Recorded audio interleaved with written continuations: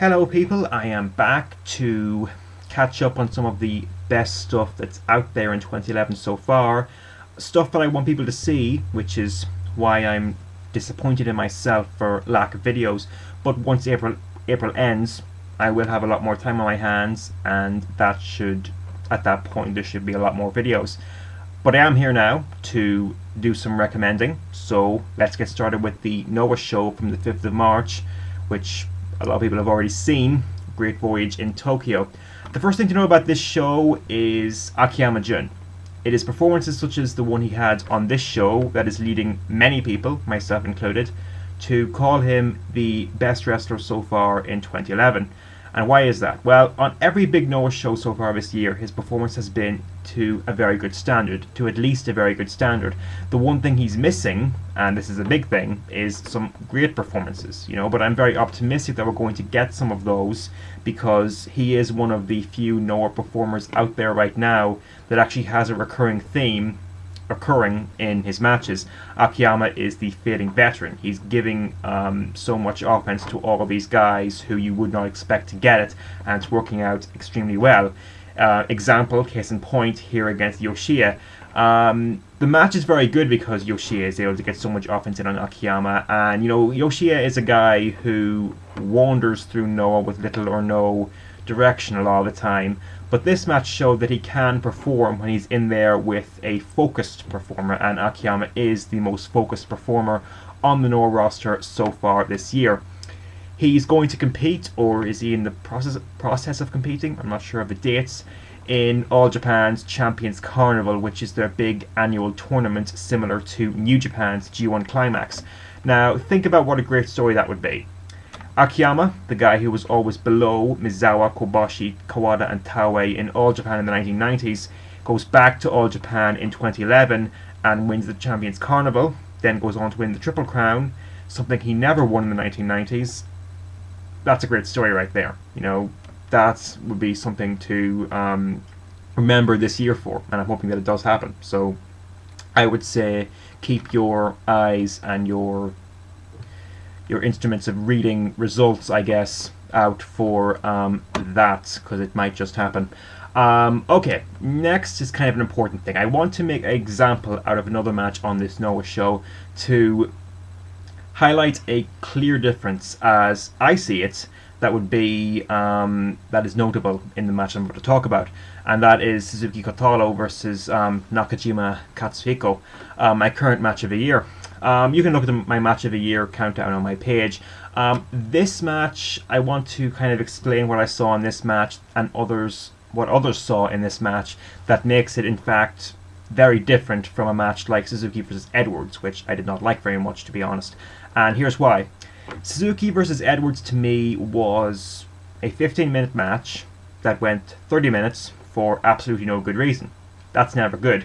If you want to go out there without a clear direction and just go back and forth, you should not be going 30 minutes. It just never works out well. And this would have been an awesome 15-minute match. I'm just saying it right now, and I know that because the last 10 minutes of that match were awesome, but the first 20 accomplished nothing except time killing. So that's how I felt about Suzuki versus Edwards. Now to Suzuki versus Nakajima. What I saw in this match was a Nakajima control segment that carried up until a Suzuki comeback that was absolutely stopped in its tracks by an absolutely amazing kick from Nakajima. That's the value in making spots mean something. That's why this match is better. That's only one example of a match that had a lot of those elements that made it work for me, and that's something that is something to behold, because in general Suzuki Kotaro does nothing for me. So it is impressive that he was able to. It was mostly Nakajima, I think, that was making this one interesting, because there's a pretty pitiful control segment from Suzuki in here, but the match is very, very good. I actually do think it goes on about 5 minutes longer than it should have, but that doesn't ruin anything when you think about the amazing stuff that they did in the middle portion of the match. I know Daniel actually thinks this was actually better than any match that happened in 2010.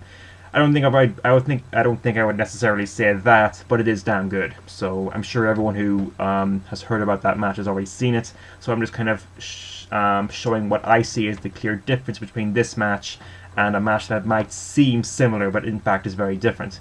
So, and then we get the main event of that show, Sugiura defending against Giant Bernard. I know some people don't like this match because having a story is no good unless you execute it well, but I think I appreciate the fact that Bernard had more of an arrogant edge to his heel persona, and we hadn't seen that before against Sugiura. You know, Takayama and Morishima were just brute monsters, and to a lesser extent, so were Bison and Murdoch. I did not like the Murdoch match that much, by the way.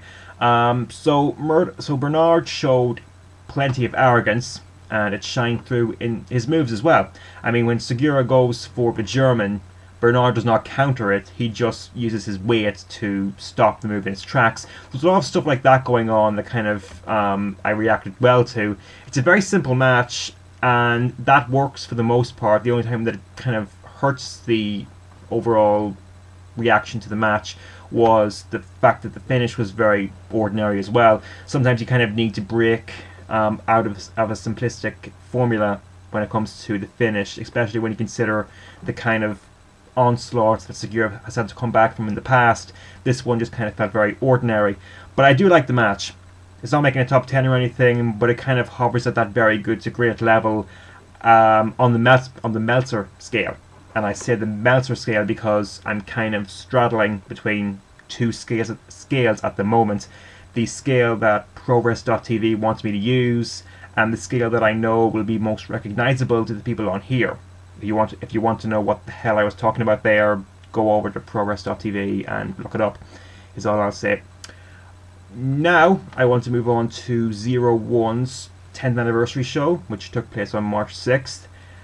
You know, the show itself wasn't all that much. It started out very strong, but there was too much filler in the middle. But there is one match I want to highlight though, and that is Hidaka Ikuto versus Ito Takafumi.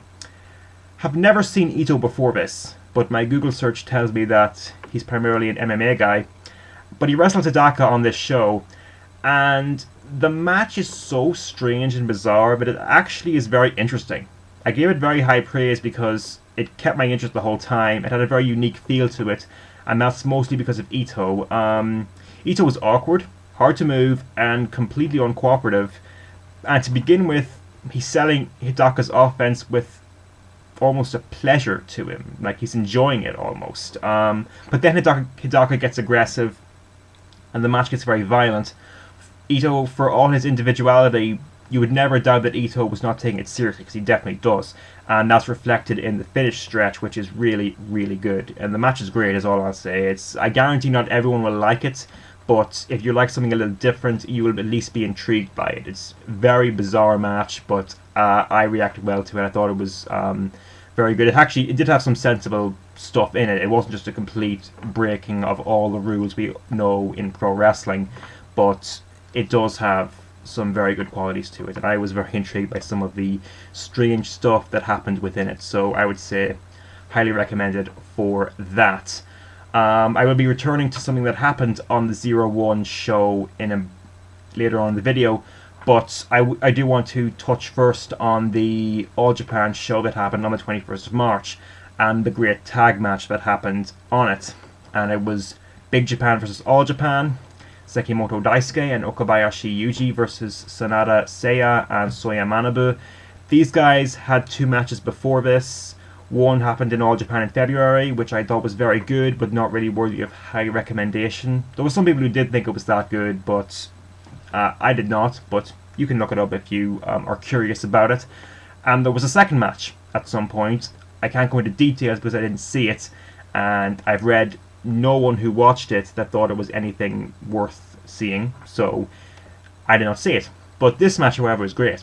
This match is for the All Asia Tag Team Championships. These guys had more time in this match than in the first match, and they actually had a better sense of direction in this match as well, which is a credit to them. What holds this match back for a while is some, what I would say, overly friendly exchanges. That's something that you never want. But the near falls kind of made it more about competitive drive and less about interpromotional hate. And then they packed all sorts of supremely unfriendly stuff into the finishing stretch. You know, can't say any more about it. It was quite a good match, I would say. Quite a great match, actually. Currently number 2 on my match of the year countdown, and I'd say once again a highly recommended match to check out. Okay, before I move away from the Japanese stuff into some very, very good German stuff, yes, I want to talk about someone who could be very special to Progress if everything works out well. That person is Hashimoto Daichi. For those unfamiliar, let me explain. Once upon a time, you had Hashimoto Shinya. He was one of the biggest stars in New Japan Pro Wrestling in the 90s. And was also the original founder of the 0-1 promotion. Unfortunately, he passed away in 2005. And 0-1 has been fading since then, fading away into the glorified independent promotion that we know it as today. Hashimoto Daichi is his son and is just breaking into the world of professional wrestling. He wrestled his first matches in March this year against his uncles, Chono Masahiro and Muto Keiji. This guy is very important to everyone who wants to see real emotion return to professional wrestling, because people care about the name Hashimoto in Japan. And if Daichi works out as a talent, he could be the next big draw in Japan. You know, I mean, these matches, I'm not going to say that they show beyond a shadow of a doubt that he will improve as time goes on. You know, he's not an instant prodigy or anything, but he did what he had to do in his first matches, and he certainly didn't embarrass himself. I'd say keep an eye on him, you know, because the fact that they put him against Chono and Muto straight up showed that they really want to make something of this guy. So he is definitely someone to watch. He's definitely someone to watch how they use him as time goes on. If he's obviously, it's not just his own talent. If he is pushed out there before he's ready, then it will ruin any chance he has of being that guy. But they know what they have to do, I think, and I hope they will, you know, execute it well and lead him towards great things. So that is what I want to say about recent Japanese stuff. I want to close with some stuff that I wouldn't normally talk about. It's a promotion that I had never watched before the last number of hours. The matches were highly recommended, and I checked them out. The show happened in Germany and was Westside Extreme Wrestling WXW 16 Karat Gold 2011 tournament.